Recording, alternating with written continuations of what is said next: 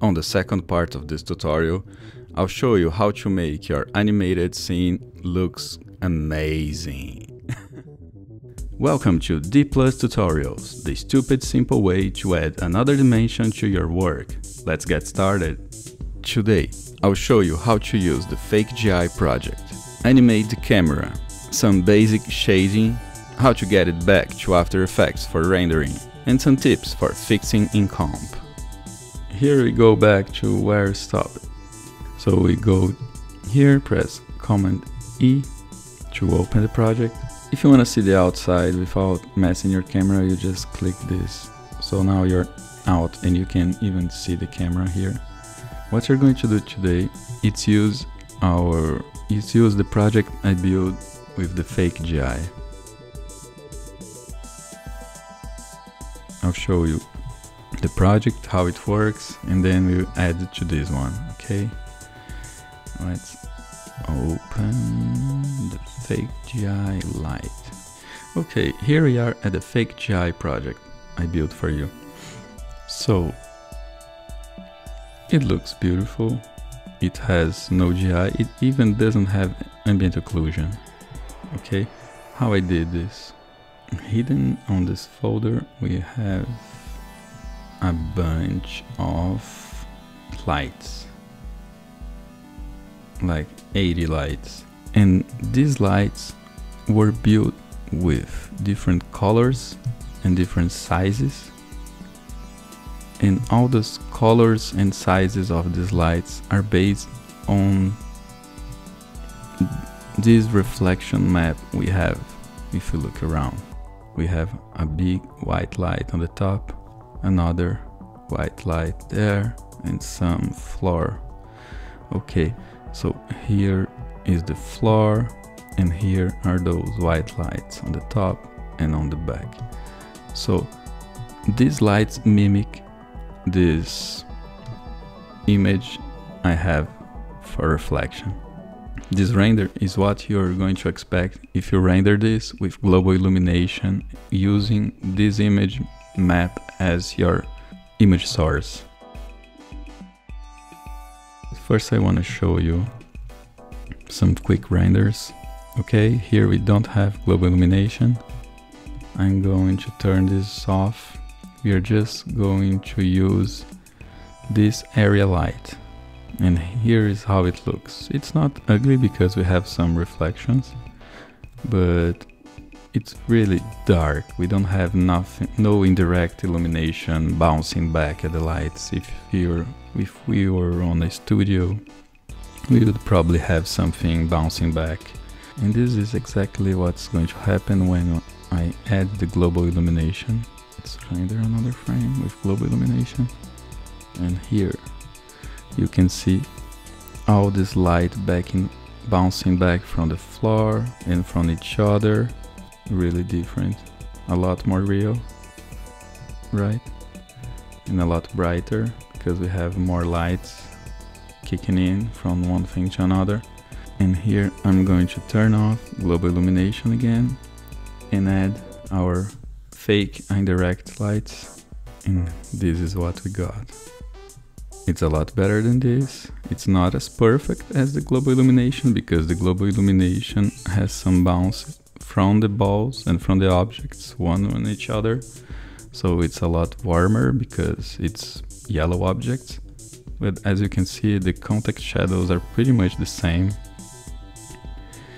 And for a no GI solution, it works really nice. Let's go back to Cinema 4D Lite. What I want to do here is copy everything. Windows, browser. Let's paste it. Paste it, yes. I'll need to fine tune the position of this. Let's see if the animation still works. And go to another camera and change the light from the left, right to the left, almost front, almost somewhere in the top. Yeah, it's looking better. The camera is a lot closer to the floor on this one. Here's another way to add keyframes. You can just push this button and this will add keyframes to whatever attributes are selected here. If both are selected, this will add keyframes to scale and position. Reposition it, make it look down. Let's see if this renders nice. Yeah, this is looking good. Okay, so we can add a keyframe for the animation. Let's make it. Okay, I'm rotating the camera a bit, so what I'm going to do is also keyframe the rotation. So adding the rotation, keyframe, go closer, maybe down a bit, add this keyframe, select everything, restart, and make what we had done before. Select the keyframes, make it faster. Clicking on the fake GI light, under it will probably be here, but you can go to user data. I made some custom menus where you can manage the darkness of the shadow of this indirect illumination, the softness of this shadow, and also the brightness of the lights. So if we just want a hint of indirect illumination, we just get this like 10. And as you can see, this is a lot darker because we just have one light coming down and just some small indirect light. If you wanna add a lot, like 90, okay, it's balloons.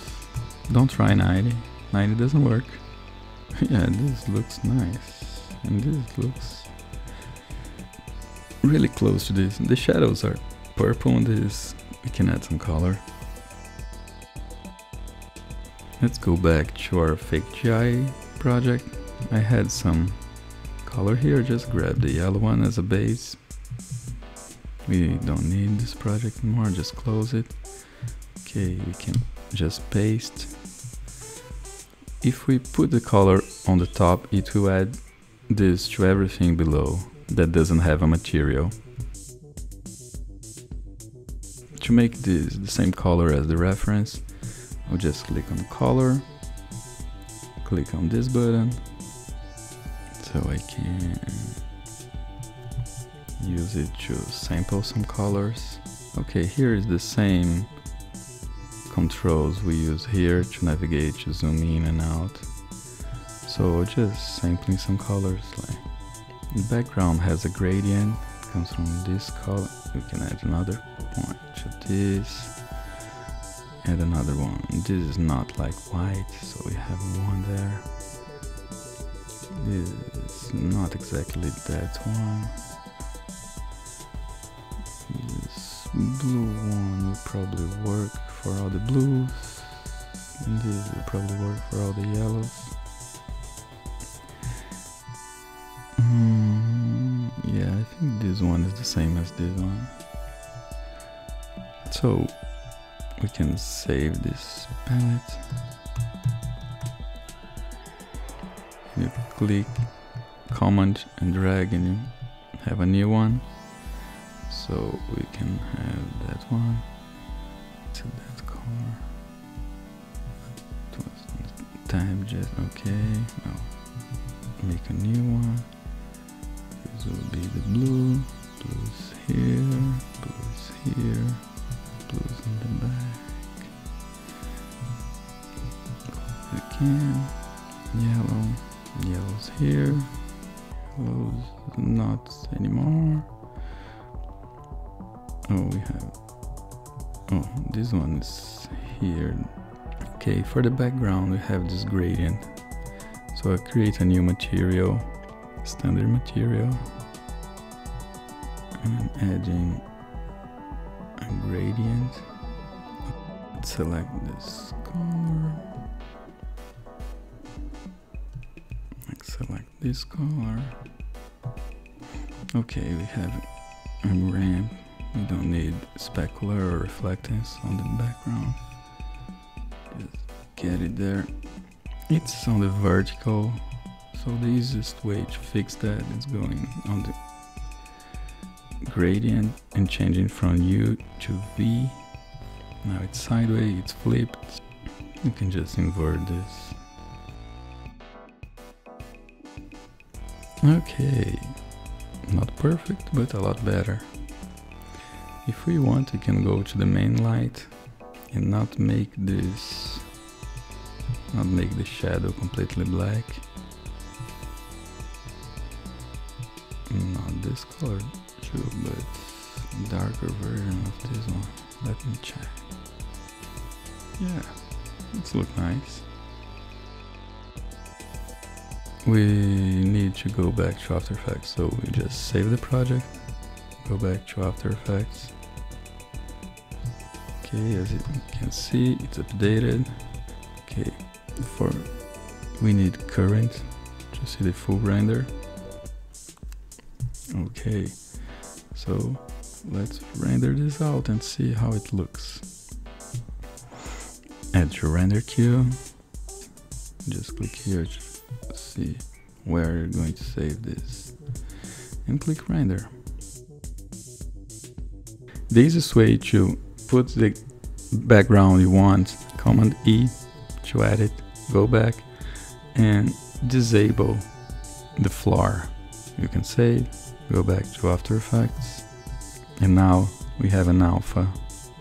Double click here and add whatever background we want. Add some shapes. Okay.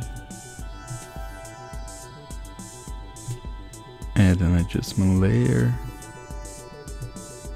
and do some blur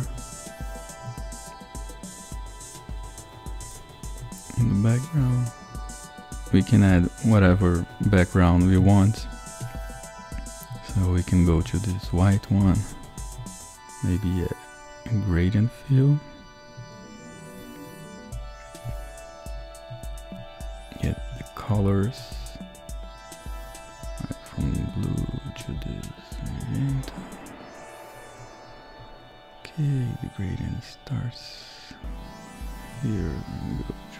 We can also add new adjustment layer on top of everything and go to color correction, curves. Just like Photoshop, you can add some curves to make it pop more contrasty. So let's get crazy. Let's try to recreate this or another one and post for us to see what you did. Let's share some stuff. Thanks. See you next time.